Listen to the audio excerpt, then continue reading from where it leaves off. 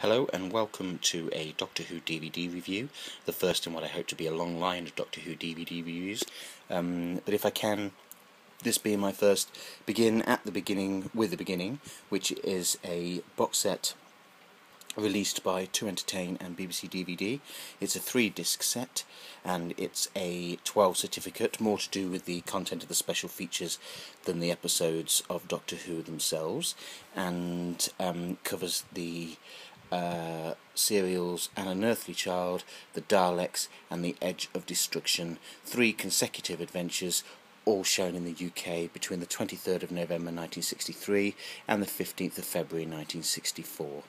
Turn the attention to the side of the box, you'll see the spine. It's obviously the 12 rating, the cover of An Unearthly Child there, Carol Ann Ford as Susan Foreman, the Unearthly Child herself. The rear is exactly the same as the front, and obviously turning on to the DVD spines themselves with the images of the Doctor, which is something that uniforms all classic era Doctor Who's. They've got the face of that relevant Doctor in those adventures on the spine. It makes a nice collection across your bookcase. Yep, we have An Unearthly Child, which is the original 4-part adventure that introduced us to the Doctor and the characters.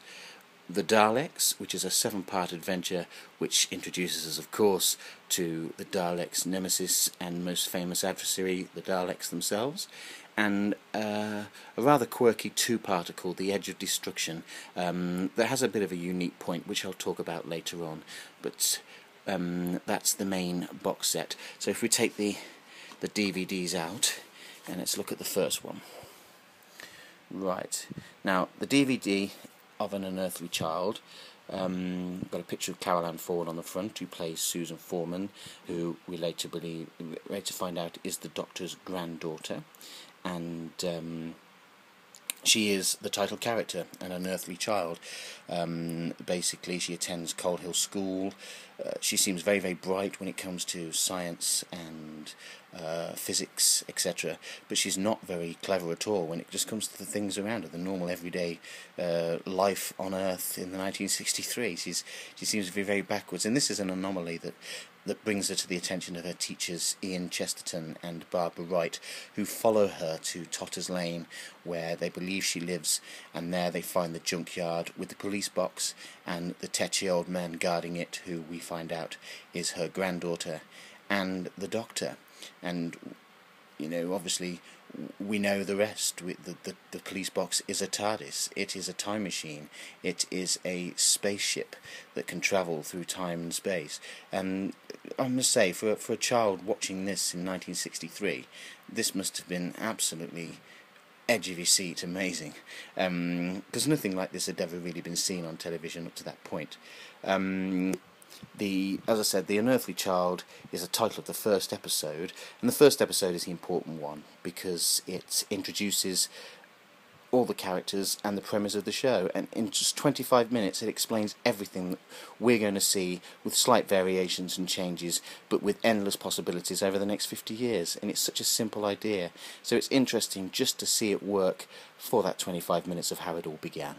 The Unearthly Child is only the first episode. There are 3 other episodes in this, but they have nothing to do with An Unearthly Child. It's basically their first adventure, where they go to prehistoric times, meet a bunch of cavemen. 2 of the cavemen are fighting for supremacy of the tribe, and they're deciding how best to deal with these new strangers that have arrived within them, and they're trying to search for fire. So it's the title only really relates to the first episode.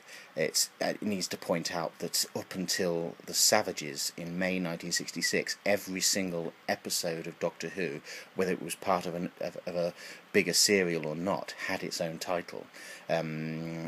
So usually the serial title would be derived from the first episode in that serial, or a title assigned at a later date, which we're soon to see. Now, the important thing about the Doctor Who DVDs in the classic series is the amount of special features that it has. I mean, it's amazing. They're worth the price of the DVD itself. There may be an hour and a half, 2 hours, 2.5 hours even, of Doctor Who adventure on the discs, but there's sometimes twice that, three times that in special features, and you really get your money's worth. One DVD can take a good couple of days viewing to really get your money's worth. They're well worth the money, even if there wasn't a Doctor Who adventure on some of the documentaries and things that you get for your money. It's just well worth the price of the DVD alone.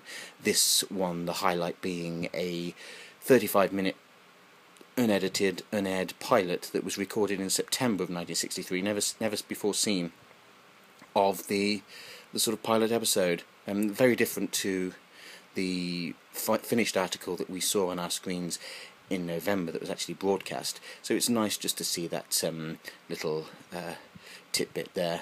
Also, a theme music video, the full-length version of the original theme tune.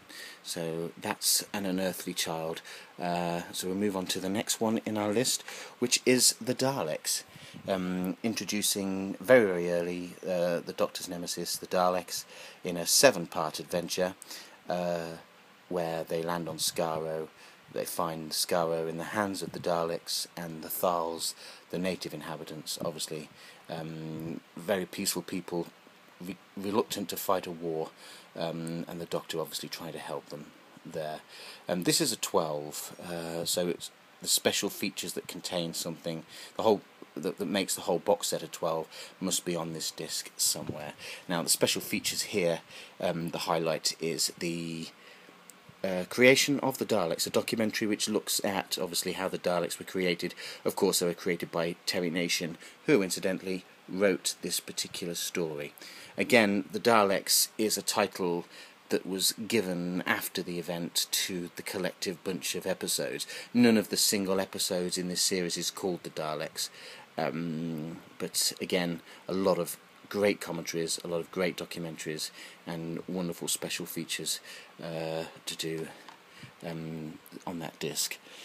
Final disc in the collection is The Edge of Destruction, a very quirky two-parter, as I said earlier on, and it's very unique because in all the history of Doctor Who, it's the only story ever to take place fully in the TARDIS. There's no outside sets, there's no leaving the TARDIS at all, and there's no extra cast. There is nobody else in this adventure other than the Doctor himself, Ian and Barbara, and Susan.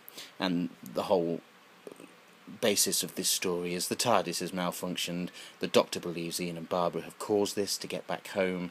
Ian and Barbara have denied this, and it's the final play out of the animosity and friction between the Doctor and Barbara and Ian, which has been evident from the offset. This is the episodes where they pretty much put it to bed, and they sort of kiss and make up, and they seem to get on better after this episode.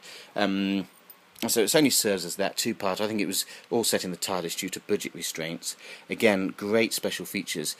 The highlight of this one is a 55-minute documentary regarding the creation of Doctor Who, with interviews of the creators, Sidney Newman and obviously Verity Lambert, and basically how it was developed, how the staff was, the cast were assembled.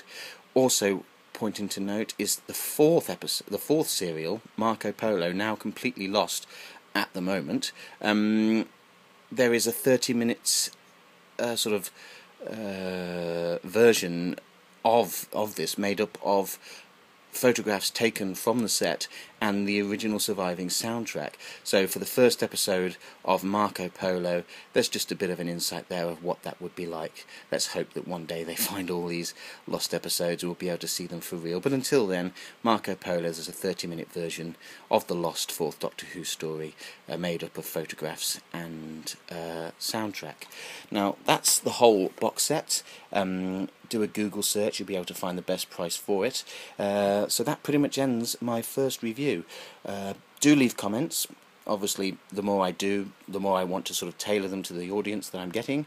So if there's anything you feel I ought to be adding or leaving out, by all means do so.